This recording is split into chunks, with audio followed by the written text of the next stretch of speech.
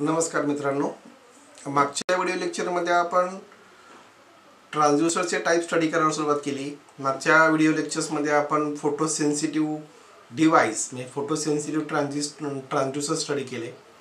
आता आपण त्याचा पुढचा टाइप जो आहे प्रेशर ट्रान्सड्यूसर्स ते आपण स्टडी करणार आहोत। आता प्रेशर ट्रान्सड्यूसर्स स्टडी करताना सगळ्यात पहिला आपण जे प्रेशर आपल्याला मेजर करायचे ते आपण डायरेक्टली त्या ट्रान्सड्यूसर्सवरती अप्लाय न करता त्या प्रेशरला आपण सगळ्यात पहिलं फ्लेक्सिबल मेम्ब्रेन ज्याला आपण डायफ्रम असं म्हणतो त्या डायफ्रमवरती पहिल्यांदा अप्लाय करतो आणि मग त्या अप्लाइड प्रेशरप्रमाणे किंवा फोर्सप्रमाणे तो डायफ्रम जो आहे तो डायफ्रम इट स्टार्ट व्हायब्रेटिंग, त्याचं व्हायब्रेशन सुरू होतं आणि मग ते जे व्हायब्रेशन जे आहे ते आपण आपला जो सेन्सर जो असतो की आपला जो ट्रान्सड्यूसर जो असतो त्यावरती आपण अप्लाय करतो।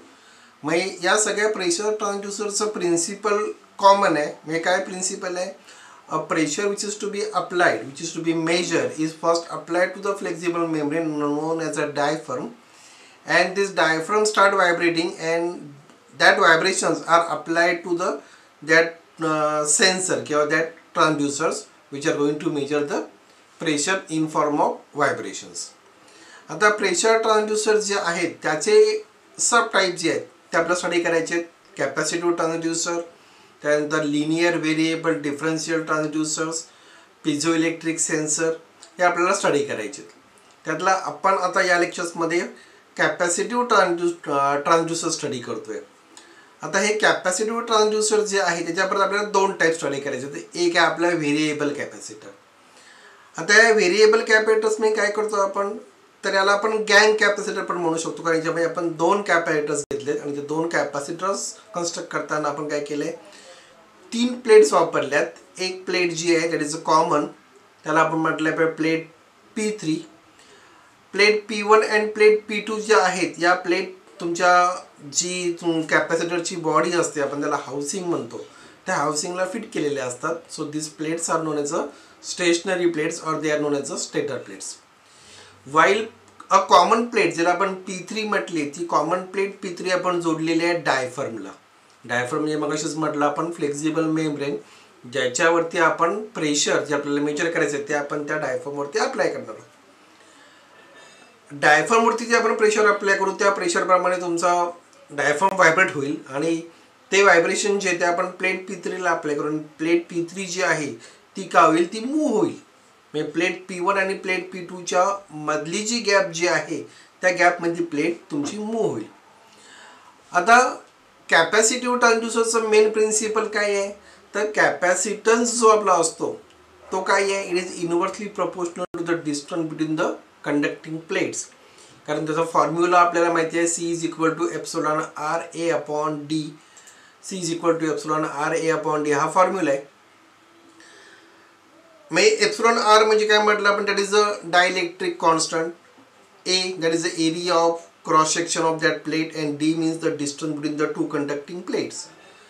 आता आपल्याला डायइलेक्ट्रिक मटेरियल आपण फिक्स घेतो तो आपण व्हेरी करत नाही आहोत। आपण कॅपॅसिटर मधल्या ज्या प्लेट्स वापरल्या त्या प्लेटचा एरिया पण फिक्स ठेवला आहे, तर डिस्टन्स जे आहे दोन प्लेटमधलं ते आपल्याला इझिली व्हेरी करता येतं।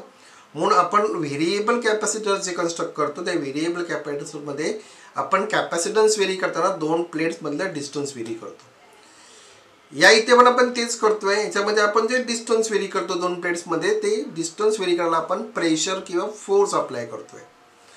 मग आता कन्स्ट्रक्शन काय म्हटलं आपण मगाशी म्हटल्याप्रमाणे तीन प्लेट्स वापरल्या, plate P1 and plate P2 ज्या फिक्स आहेत, स्टेशनरी आहेत, त्या हाऊसिंगला किंवा तुमचा जो केबिनेट जो असतो त्याला कनेक्ट असते। प्लेट P3 जी कॉमन प्लेट आहे दोन प्लेट्सच्या मध्ये ती आपण जोडलेली आहे डायफ्रमला आणि ती प्लेट मुव्हेबल आहे म्हणून तिला आपण मुव्हेबल प्लेट म्हणू शकतो किंवा in some cases it is also non as a stator plates. हे त्याचं कन्स्ट्रक्शन आलं। आता वर्किंग काय यायचं, जेव्हा आपण फोर्स अप्लाय करतो किंवा प्रेशर अप्लाय करतो in normal condition in absence of pressure आपण अप्लाय केलं नाही डायफ्रमवरती, डायफ्रम तुमचा फिक्स्ड आहे, it will not gate vibrate. त्यामुळे प्लेट P3 जी आहे ती प्लेट P3 दोन प्लेट्स तुमच्या ज्या आहेत P1 P2 स्टेशनरी प्लेट्स त्याच्याबरोबर एक्झॅक्टली सेंटरला असते। म्हणजे काय झालं, distance between plate P1 and P3 and P3 and P2 remains same. Distance same आहे, त्यामुळे कॅपॅसिटन्स पण दोन्ही कॅपॅसिटरचा हा फिक्स आहे आणि त्यामुळे त्या सर्किटचा ओव्हरऑल कॅपॅसिटन्स जो असेल हा 0 होतो. 0 कारण त्या आपण इनवर्समध्ये जोडलेले असतात. एक व्हेरी केला की एक तुमचं कॅपॅसिटन्स कमी होणार आहे. त्यामुळे आता नॉर्मल कंडिशनला तुमचं तो बॅलन्स कंडिशन आहे. आउटपुट व्होल्टेज किंवा आपल्याला मिळणारा जो सिग्नल जो असेल तो 0 आहे. आता आपण त्याला प्रेशर अप्लाय करतोय. प्रेशर काय अप्लाय केलं, समजा आपण डाऊनवर्ड फोर्स अप्लाय केला. डाऊनवर्ड फोर्स कसा अप्लाय केला, आपण परत त्या पिक्चरकडे येऊया. आपण P1 नावाचा फोर्स जो आहे तो P1 नावाचा फोर्स आपण डाऊनवर्ड फोर्स अप्लाय केल्याबरोबर काय झालं, प्लेट P3 जी आहे ती प्लेट P3 P2च्या जवळ सरकली. म्हणजे डिस्टन्स बिटवीन प्लेट P2 आणि P3 आता कमी झालं आणि जेव्हा डिस्टन्स कमी होतो कॅपॅसिटन्स वाढतो. कारण आपण मगाशी म्हटलं inversely proportional to the distance between the conducting plates. Distance कमी झालं, P3 आणि P2 मधलं कॅपॅसिटन्स तुमचा वाढला. At the same time P1 आणि P2 मधलं डिस्टन्स वाढलं, त्यामुळे त्याचा कॅपॅसिटन्स तुमचा कमी झाला. म्हणजे capacitance C2 is now more than capacitance C1. Capacitance very झाला कारण Q is proportional to V और Q is equal to CV. म्हणजे तुमचा जो चार्ज स्टोअर होईल तो त्या कॅपॅसिटन्सवरती डिपेंड्स आहे किंवा व्होल्टेज जे डेव्हलप होईल ते त्या कॅपॅसिटन्सवरती डिपेंड्स आहे. आता समजा आपण प्लेट फोर्स P2 अप्लाय केला, अपवर्ड फोर्स म्हटलं आपण याला. तर अपवर्ड फोर्स अप्लाय केल्याबरोबर तुमची आता प्लेट P3 जी होती सेंटरला जी होती, म्हणजे प्लेट P2 जवळ गेली होती मग अशी डाऊनवर्ड फोर्समुळे, ती आता काय झाली, it moves closer to plate P1. Plate P1 कडे आल्यानंतर P1 आणि P3 मधलं डिस्टन्स कमी झालं. At the same time P3 आणि P2 मधलं डिस्टन्स वाढलं. म्हणजे आता मगाच्या कंडिशनची एक्झॅक्टली उलटी कंडिशन, रिव्हर्स कंडिशन झाली. त्यामुळे आता capacitance C1 is now greater than capacitance C2. Distance कमी आलं, कॅपॅसिटन्स वाढलं. म्हणजे आपल्याला काय म्हणता येईल, फ्रॉम दिस आपल्याला we can conclude that the capacitor of this capacitance of this capacitors will depends upon the pressure applied. Pressure अप्लायला capacitance very होतो आणि तो जो कॅपॅसिटन्स व्हेरी होईल त्या प्रपोर्शनलमध्ये काय होईल, आपल्या याच्यामध्ये तुमचं चार्ज जो स्टोअर करतोय तो आपण व्हेरी करू.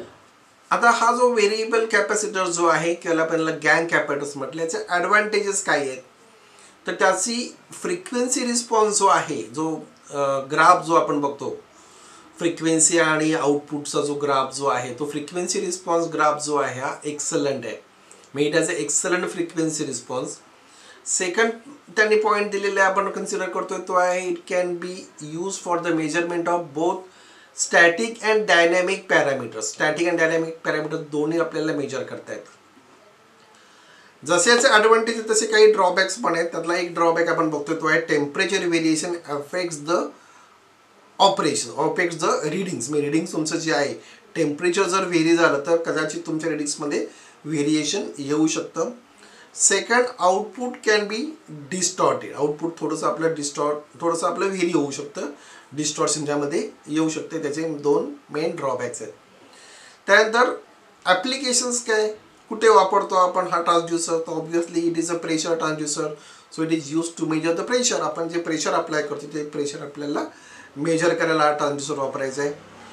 It is use for the measurement of displacement. किती मूवमेंट झाली आहे, किती तो तुमचा सिग्नल म्हणजे मूव्ह झाला आहे त्याचं डिस्प्लेसमेंट जे आहे ते आपल्याला या ट्रान्सड्यूसरने मेजर करता येतं.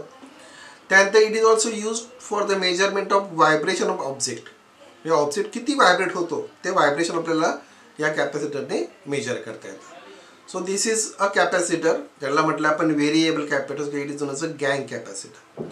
आता आपल्याला अजून एक कॅपॅसिटर स्टडी करायचा आहे, तो तुमचा आहे कॅपॅसिटिव्ह मायक्रोफोन माईक. त्याचा यूज सगळ्यांना माहिती आहे की माईक काय करतो आपण, it is use to convert the sound energy into electrical energy. म्हणजे आपण जे आता बोलतो, आता मी पण तुमच्यावर जे संवाद सांगतोय, कम्युनिकेशन जे आपलं होतंय ते होताना मी ते कॉलर मायक्रोफोन लावलेलं आहे, एक मायक्रोफोन जोडलेला आहे. तो मायक्रोफोन काय करतो, तो मायक्रोफोन हा कॅपॅसिटिव्ह मायक्रोफोनच आहे. तो आपण मी जे तुमच्यावरती बोलतोय त्याला तो त्या साऊंड एनर्जीला तो इलेक्ट्रिकमध्ये कन्वर्ट करतो. कसं करतो, तर याच्यामध्ये आता दोन प्लेट्स आहेत. कन्स्ट्रक्शन तुम्हाला समोर फिगर दिसते, याच्यामध्ये दोन प्लेट्स आहेत. एक प्लेट त्याला म्हटलं आपण स्टेशनरी प्लेट, म्हणजे फिक्स आहे, स्टेशनरी आहे, हलत नाही आहे, त्याला म्हटलं आपण स्टेशनरी प्लेट. ती तुमची तो जो मायक्रोफोन जो असतो त्याची बाजूला आपल्याला एक इमेज पण दाखवली आहे, त्या इमेजमध्ये दिसतो आपल्याला त्याची जी हाऊसिंग जो आहे कॅबिनेट जे त्या कॅबिनेटला ती प्लेट फिक्स असते म्हणून त्याला म्हटलं आपण स्टेशनरी प्लेट्स. आणि दुसरी प्लेट जी आहे ही तुमची मुवेबल प्लेट आहे. म्हणजे याच्यामध्ये आपण काय करतो, ती जी प्लेट जी आहे that plate itself use as a diaphragm. त्या डायफ्रम सारखा तो वर्क करतो. आणि ती प्लेट जी असते, जी मुवेबल प्लेट जी आहे, फ्लेक्झिबल जी आहे, ती ॲक्च्युली थिन असते, म्हणजे थोडी पातळ असते कम्पेअर टू स्टेशनरी प्लेट. आता वर्किंग कसं याच्यामध्ये, तर स्टेशनरी प्लेट आणि तुमची जी मुवेबल प्लेट जी आहे, म्हणजे आपण रोटर प्लेट म्हणूया किंवा फ्लेक्झिबल प्लेट, मुवेबल प्लेट जी आहे, याच्यामधलं डिस्टन्स व्हेरी करतो. मग आजचाच principal C is equal to epsilon RA/D. Distance very केलं की कॅपॅसिटन्स व्हेरी होणार.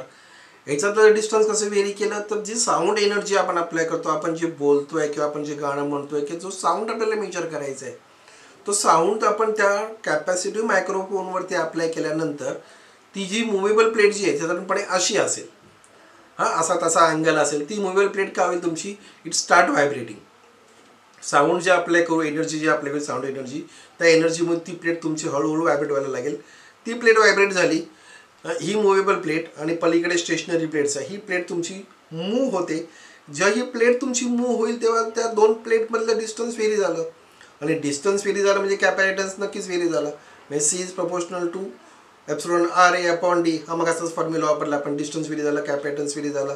आणि कॅपॅसिटन्स व्हेरी झालं की काय होतं, त्यात स्टोअर केलेला चार्ज हा व्हेरी होतो. म्हणजे आउटपुट व्होल्टेज जो, कारण चार्ज आणि voltage Q is proportional to V, हा पण आपल्याला नियम माहिती आहे.